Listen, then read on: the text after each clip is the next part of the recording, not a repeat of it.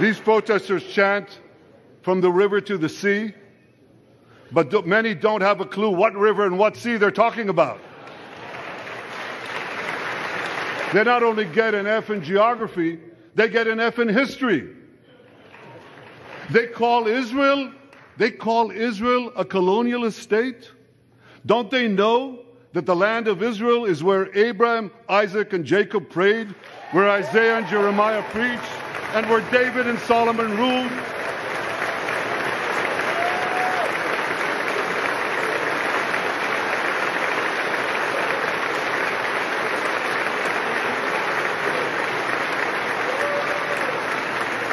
For nearly 4,000 years, the land of Israel has been the homeland of the Jewish people. It's always been our home. It will always be our home.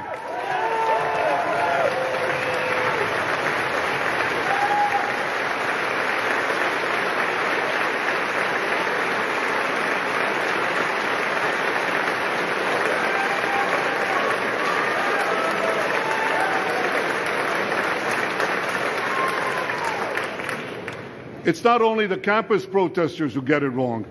It's also the people who run those campuses. 80 years after the Holocaust, the presidents of Harvard, Penn, and I'm ashamed to say my alma mater, MIT, couldn't bring themselves to condemn the calls for the genocide of Jews. You remember what they said? They said, it depends on the context. Well, let me give these befuddled academics a little context.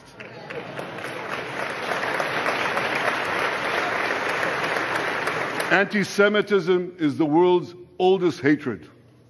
For centuries, the massacre of Jews was always preceded by wild accusations. We were accused of everything from poisoning wells to spreading plagues, to using the blood of slaughtered children to bake Passover matzahs. These preposterous anti-Semitic lies led to persecution, mass murder, and ultimately to history's worst genocide, the Holocaust. Now, just as malicious lies were leveled for centuries at the Jewish people, malicious lies are now being leveled at the Jewish state. No, don't applaud. Listen. The outrageous slanders that paint Israel as racist and genocidal are meant to delegitimize Israel, to demonize the Jewish state, and to demonize Jews everywhere. And no wonder we've witnessed an appalling rise of anti-Semitism in America and around the world. My friends, whenever and wherever we see the scourge of anti-Semitism, we must unequivocally condemn it and resolutely fight it, without exception.